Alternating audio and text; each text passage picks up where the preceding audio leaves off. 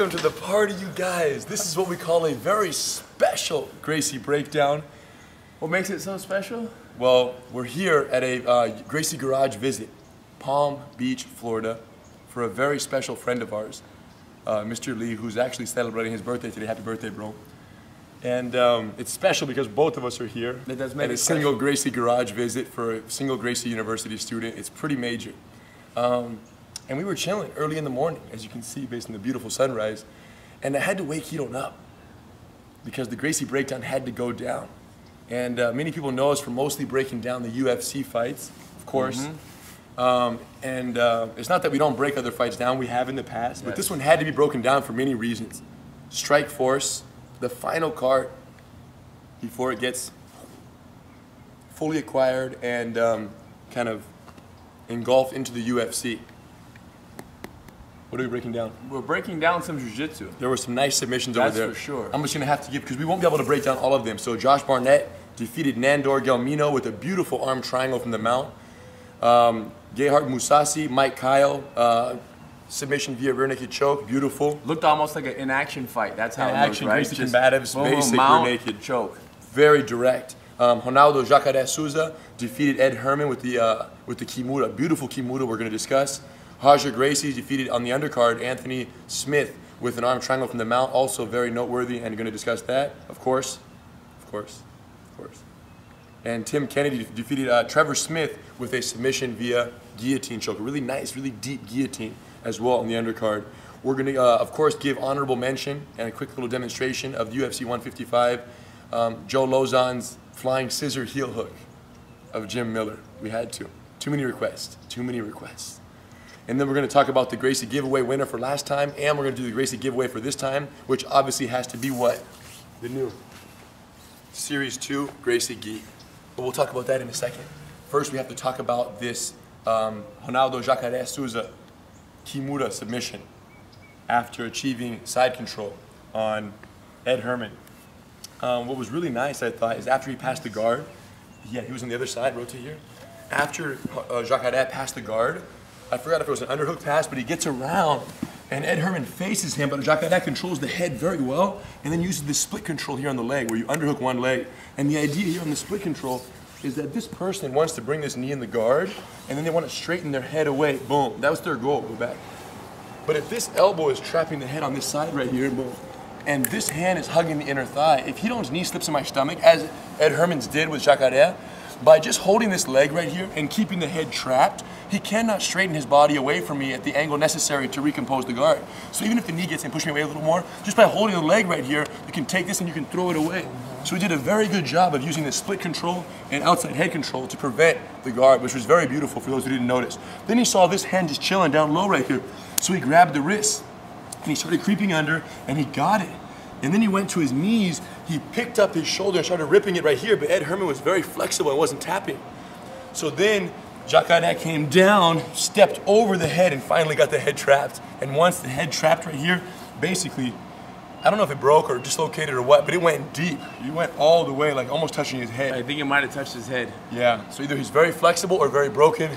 Either way, he tapped, and that was a done deal. Beautiful how he trapped the head. So go back to the side mount, so where should my hand be? Should it be here? Oh yes, absolutely. Yeah, generally, you just don't want the hand to be in the pocket between my two arms. It's too catchable for all these options here. And the reason why that happened is it's tough. You hug my thigh, and now I'm here trying to fight my arms. Yeah, it chilled. It was there, but it chilled for a second on your stomach. Put it down for a sec. It came down, which made it very grabbable, and that's when you started shooting inside. But generally, like Hidon said, you want it underhooked or in front of this arm over here. Boom, protected, you know. But not so easy when you're trying to escape and trying to be active. It's hard to just have your hands in a defensive posture. Yeah, it might be somewhere safe, and then you try to escape. You can escape, so then you think, you know what? Let's try to put it somewhere else, and then that somewhere else happened to be where he needed it. Ultimately, impatience is what gets you caught. You know, if you're patient and say, I just don't want to get submitted from here, you're going to be okay. Correct. Very nice kimura, very deep, very effective submission. And then we have Roger in his fight against Anthony Smith. And where Roger ends up in the guard, standing over kind of in this situation, hitting him a little bit, puts some nice hip pressure, gets the legs trapped enough where he does the open hip, which our grandfather loved this pass. Yeah. Standing over, he said, because you can't reach the foot right here, but you open the hips, look, grab the heel, push it out of the way, and then Roger ends up beautifully in the same situation where he came down, trapped the head, and then he had this leg here. Was it split? No, it was Step through. Initially he had this leg, and then this Anthony's leg was very high, and then Hodge did something very cool right here. He stepped over, boom, and he trapped in the kind of a leg drag type situation here, where he wanted to trap Anthony's leg across his lap. And the beauty of this is from here, you can not only trap the person's leg, but then you can slowly work right into the mount position. It didn't stick as tight as he wanted it to. It kind of slipped back off to the side mount, but it was a nice little attempt. If you watch it back, you'll see Hodger's leg come through here really nicely, almost trapped this leg perfectly. So he lands here in the side control, and then eventually he just slides right back over to the mount. And what we really like, and Josh Barnett caught a similar arm triangle in his fight, what we really liked about Hodger's, he had the over-under, he was trying to creep it up, but Anthony was too well defending this right here, like hand in front of my neck. He was like this, just too well defending the arm clearance across. So Hodger had his over-under, and then he did it beautifully. He let go, threw a beautiful elbow here, boom, then came back down. So now, exactly, that's when that hand started getting real concerned about the situation. So by throwing the elbow, it's so amazing, right? Jiu-Jitsu, isn't it beautiful? Explain what I'm talking about right now. The question is, do you think he threw the elbow because he wanted to knock his opponent out? Right? No. Of course not. That's what it is. So Jiu-Jitsu has lots of striking, but the strike's purpose is different than what most people think. Yes. It's just to create a little reaction, and then now next time, It was very unemotional. This elbow was very unemotional. Correct. It was very much click. Hey, put your arm up for me real quick. please, please. Yes, but it looked so powerful and so crisp that you thought that was a victory attempt, but it wasn't. That was just a clip just to get the hands up. Hodger's too smart to get emotional with strikes from the mount. So from down here, he comes up, he hit, boom, perfectly. The hand came up, and then look what he did. He used his chest and his shoulder to shuck it across, and then he got trapped in here beautifully. And then he brought, there are a couple ways to step off from the side control from the arm triangle. You can step off with a knee lead or a foot lead. He used the foot lead. Knee lead would have been a tripod, and the knee comes through. The foot lead, you lean forward, get your butt out of the way, and you whip your foot over the hip. And then you step off to the side, as he did, perfectly right here. So then he ended up like this. What did Anthony do? He tried to defend, he tried to hug around his thigh with hopes of creating some space right here to free the neck, but it just didn't work. Well, yeah, because Hodger was, let go. Hodger was fully locked. Now bring your leg up to your arm. And he was already here. In other words, once it's locked, and you're gonna try to create space after the lock is one thing, but to create space, grab your leg and create that gap and preserve it is another. So it's almost like whoever gets there first. Of course, like in many things in fighting and jiu-jitsu. Yeah, very much. So Hodger had the full, and of course he's experienced that defense, the leg hug and stretch defense many times, so Hodger knew what was coming. But he had so much pressure with the upper body and his base and his toes and the drive and the squeeze that that it worked beautifully. And he didn't use this variation, but he could have. And for those of you who are watching and want to understand the arm triangle a little better, let me have the neck a little please. When you get out here, in terms of the squeeze, it's not the shoulder driving in the person's jaw that does it. It's low, it's as deep as possible, and the way I like to describe it here, you can walk off to the side a little bit, is it's like a snake squeezing its prey, where it gets tighter from every inch and every angle. So just from here, just by hugging the person tight, just by overall constriction, they go. And if someone has a real skinny neck and you have really long arms like I do, what you do is you let go, shoot this, kick this hip through, and then you use the whole unit here and pull the person to your stomach. And that incorporates your back muscles more than just your bicep, shoulder, and chest. So it's a different way to squeeze. It only works effectively though if you can grab your bicep, kind of like Josh Barnett did, but Josh's was different because he finished it from the mount. Correct. Yeah. And it's cool because if your opponent's a little extra tired, then that kind of plays an effect and they tap a little bit faster.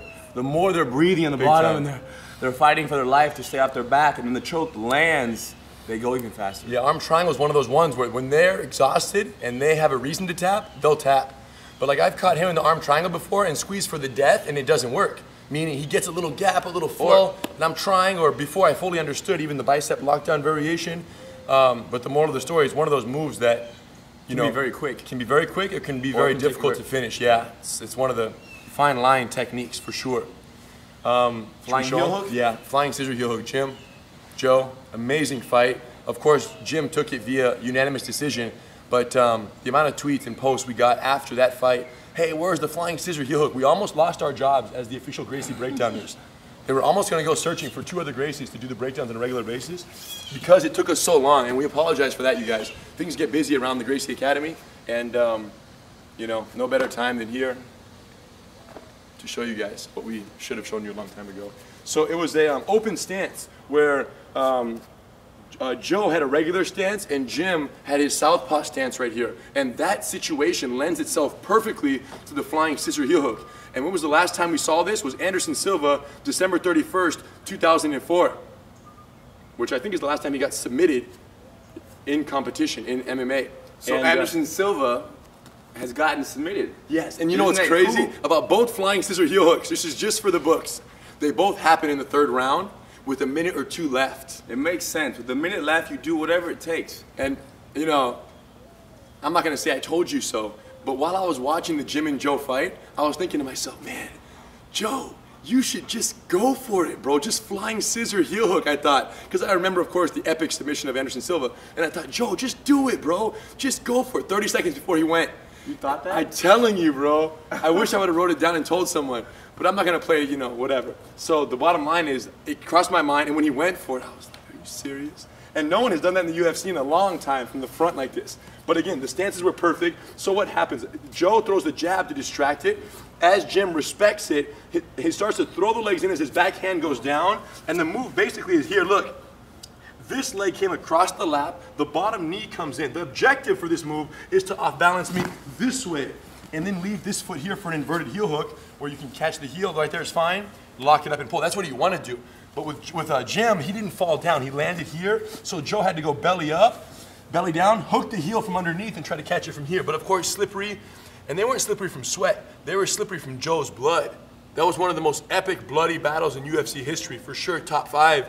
And the foot slipped out. They kind of spun crazily out of the whole situation, and then the fight continued from there. Heel hooks in general are slippery. Yeah. Plus, with that blood, it's extra slippery. No question about it. And I think that, you know,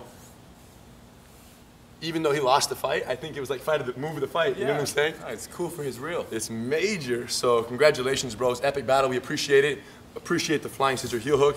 Strikeforce, congratulations for the good run. Should it lead to a lot of amazing matchups now that most of these fighters will be transitioning into the UFC. Yes. And we can't wait to see it, you guys. Congratulations. In terms of the last Gracie Breakdown, we gave away some gear. We said, go to Gracie University, go to GracieLifestyle.com, the website. Tell us whatever shirt and whatever hoodie you want, and you enter to win. That's easy. And the winner was all Jitsu 12. And he chose the Keep It Playful Jiu-Jitsu shirt. Okay, this one here says Keep It Playful, which is the very good philosophy to have in Jiu-Jitsu. And he chose the choke hoodie, Submission Series choke hoodie. Is he getting both? He's getting both, the zip up. Congratulations, all Jitsu, bro. You kept it real on the highest level. All Jitsu. We can't ignore that name, right? Yeah, it's a good name. All Jitsu 12. So the next giveaway, Series 2 Pearl Weave. I'm wearing it right now. Contrast stitching, double reinforced loops, mouth guard pocket for the inside swiper right here. And nice, simple patches, beautiful embroidery. It's basically, see here's the thing. Yes, since 1925. Tell them what it says on my shoulders up there. It says the gentle art. Why is that good to put it on your back? The gentle art. So whenever someone's on your back, they're compassionate and they're reminded of how gentle they can and should be. See, this is a strategic placement here, my friends. It's to help you is what it's designed for. Yes, 100%. I see every time I'm about to choke you. That's why I put it there. Listen, so you're going to win a Series 2 Pearl Weave Gracie gear. And the bottom line is, does the gi really matter? No. No. But does it look nice? Yes. Yes. And if you look nice, you feel nice. Correct. Because why? And if you feel nice, you perform nice. You roll nicely. Okay? So I love my new Series 2 Pearl Weave. The Series 2 Pearl Weave, you guys, it's yours. Answer the question of the video, the question of the day. You don't tell them what it is. With all these amazing Strikeforce fighters, and they're all joining the UFC now, there must be a fight that you can, you wish to see between a Strikeforce fighter and a UFC fighter. Tell us your dream matchup, not 2 or 3 of them. The #1 fight you're looking forward to between Strikeforce fighters and now UFC fighters merging. Yeah, it's very exciting because the UFC fighters, it's kind of like the same bucket of fighters. Very much. And now all of a sudden we got a handful of new guys. So Newcomers. It's gonna mix things up. Yeah. I'm gonna get excited for the next UFC Boom. Strikeforce. Tell us your fight. #1 pick, most exciting bout, and you're automatically entered to win the Gracie Series 2 Pearl Weave Gracie Gi, now available at GracieLifestyle.com. You guys, thanks for keeping it real. Thanks for keeping it playful. We can't wait to see you guys next time. Gracie University, Gracie Garage. It's the way to do it. Do they keep it playful? They're working on it. Okay. KeepItPlayful.com. Our grandfather's vision was to share the gift of Gracie Jiu-Jitsu with people all over the world. Thanks to global internet accessibility and the development of a revolutionary interactive online learning system, his dream came true, and his legacy will live on forever. Gracie University. Let us teach you everything he taught us. With people all over the world. Thanks to global internet accessibility and the development of a revolutionary interactive online learning system, his dream came true, and his legacy will live on forever. Gracie University. Let us teach you everything he taught us.